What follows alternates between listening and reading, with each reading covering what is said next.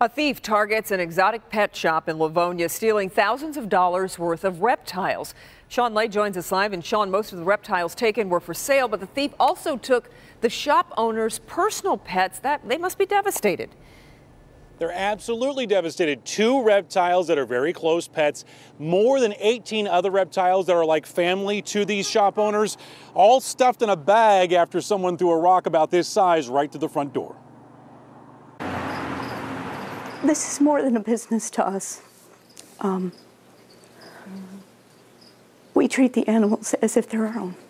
Hazel Bunting and her mother Jackie are in tears today. The tanks at their shop, Stinger's Exotics in Livonia, are empty after more than 20 expensive reptiles were stolen.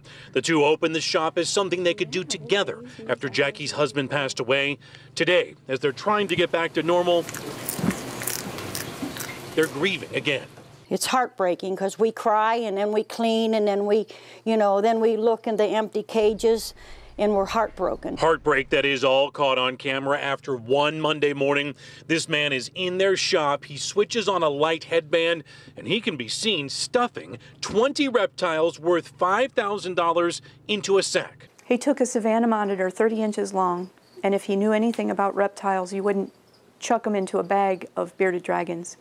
Some of the bearded dragons could have been eaten. Also taken their personal pets, bearded dragons Betty and Ace. Loyal customers letting them know that they care. They, grab us and hug us, and they feel our pain. And they're grieving too. Mm-hmm.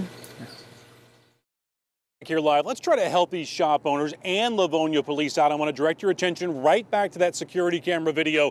This guy had a hoodie on, he had a mask on. You can see a bit of his face, but look at this. The shoes, they really stand out to detectives and the shop owners. Black shoes there with those distinctive white soles. They may help identify this guy. Someone out there, Kimberly, may know who this guy is just based on the shoes alone. Back to you. So sad. And Sean, but it sounds like the shop's customers are helping to look for the stolen reptiles, at least. Loyal customers, they love this mother and daughter combination. They love the reptiles there as well. They are checking out Craigslist and other online ads to see if these reptiles are being stolen.